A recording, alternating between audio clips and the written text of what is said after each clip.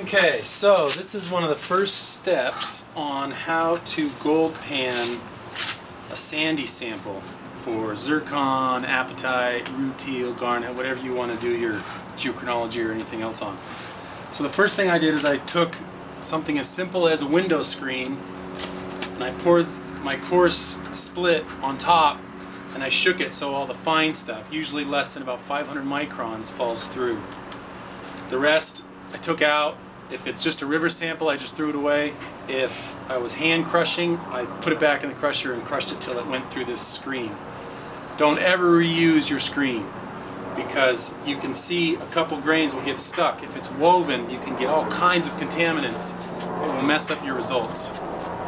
So the next step is I like to first rarefy everything in a 5-gallon bucket, so that kind of helps the gold pan process run more smoother. So what you do is you pour as much of your sample as you in, no more than about half to a third of the bucket, and you just start spinning the sample until you can feel that it's all become liquefied.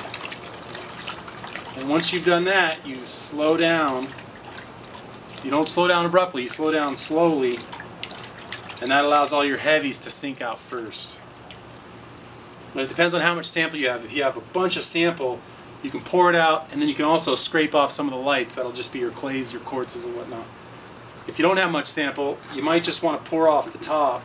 And so you can see this is the second pouring, so it's still pretty cloudy.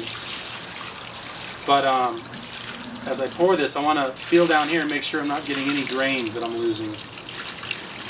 Because my sample's pretty small, I'm not going to do that scrape off the top. So I can just start feeling coarse grains, so I'm going to stop there.